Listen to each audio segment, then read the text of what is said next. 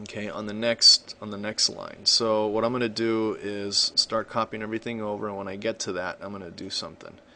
And now I want this to be a 1 here. Well, that's easy. I can just divide everything by, or multiply everything times 1/5. So I'm going to go ahead and do that, and I'll go ahead and use green here. So we're going to do 1/5 times row 2, and that's going to go over here.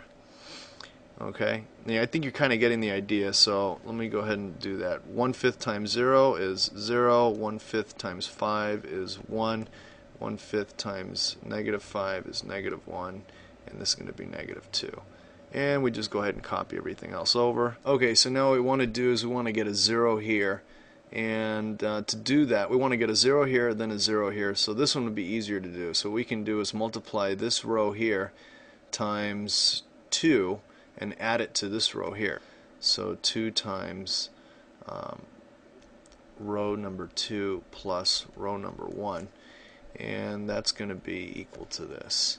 So row 2 basically is going to be 2 times 0 is just 0, 2 times 1 is going to be 2, 2 times -1 is -2, and -2 times 2 is -4. So we're going to add this row to this row, row 2 plus row 1. So 0 plus 1 is 1, 2 plus -2 is 0, -2 plus 3 is 1, and -4 plus 7 is 3. And then just go ahead and copy everything else down. 0, 1, -1, -2, 0, -4, 7, 11. Okay, now we want to get a 0 here, so let's multiply this row here times 4 plus row 3. So this is going to be 1, 0, 1, 3, and this is going to be, let's do this. So 4 times 0 is 0, 4 times 1 is 4, -4, -8, and then what we're going to do is copy these down.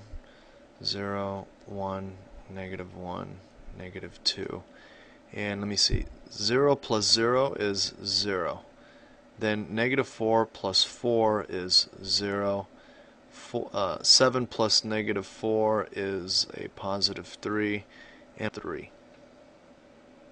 Okay, so now what we want to do is get a 1 over here. So what we can do is multiply row 3 by 1/3, and that'll change over here. So now copy everything over.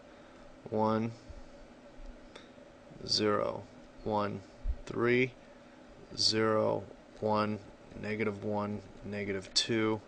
0 times 1/3 is 0.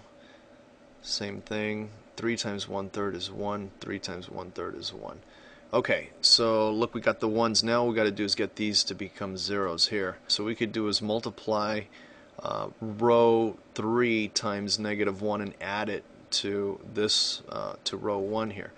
Okay, strategically I'm doing that because you see I got 0s here and they won't affect these numbers here. So what we're going to do is multiply row number 3 times -1 and add it to row 1. Okay, so let me move everything up a little bit. So we're going to get our new answer here. So row number 1 is the one that's going to change here. So let's see. Row 3, -1 times 0 is 0. Again, 0. This becomes -1, and this becomes -1. Then add this plus that. So 0 and 1 is 1, 0, -1 plus 1 is 0, and -1 plus 3 is 2. And then we just copy everything else down. So 0, 1, -1, -2, 0, 0, 1, 1. Okay, so what we want to do now is get a 0 here. We can add this row plus this row, okay? So what we're going to do is we're going to add row 3 plus row 2. Okay, and that'll give us this over here. So copy everything else down. 1, 0, 0, 2. and then 0 plus 0 is 0, 0 plus 1 is 1, 1 plus negative 1 is 0, 1 plus negative 2 is negative 1, and then copy everything else down, 0, 0, 1, 1. Now the reason why I chose that is because you can add any two rows. Okay. Not only that, but going through this problem, I just wanted to have you understand how to do it, but you can actually interchange any rows. Okay, so if you see it easy to interchange rows, just go ahead and do it, because sometimes you may have a situation where a 0 pops up where you have, you know, anywhere, and if it does, it looks like it fits, and you can interchange any rows. Or if there's a coefficient already of 1 on the corner, and let's just say it was over here, let's say the rows were all interchanged, you can move like row 2 to row 1 or vice versa, whatever. So anyway, so this would be the solution. So x is equal to 2, y is equal to negative 1, and z is equal to 1. Okay, so we can go ahead and check it by plugging into one of the equations. So let's go back up here and look at what we have. You see the first equation, x minus 2y plus 3z. So let's go ahead and do that. X minus 2y plus 3z is equal to 7. So if x is equal to 2, so let's go ahead and do this in green to check. So x is equal to 2 minus 2 times y, which is equal to negative 1, plus 3 times 1, which is equal to 7. So you see z is 1, y is negative 1, x is 2. So 2 plus double negation, 2 plus 3 is equal to 7. So that's 4 plus 3 is equal to 7. And you can go ahead and plug in the same numbers to check the other ones, but usually if you check one, they're all going to work out. Okay, so you can plug in this one, and you can plug in the variables into here, and you should get the same answer. So anyway, that's basically it for this.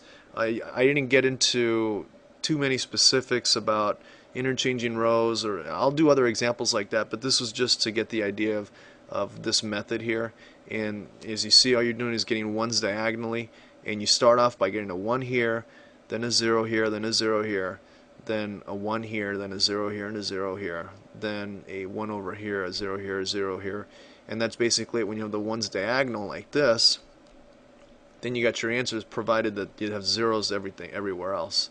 And again, when the 1 shows up, that's talking about 1x, 1y, 1z. So make sure you label everything x, y, z, x, y, z, x, y, z. Make sure it's all set up like that.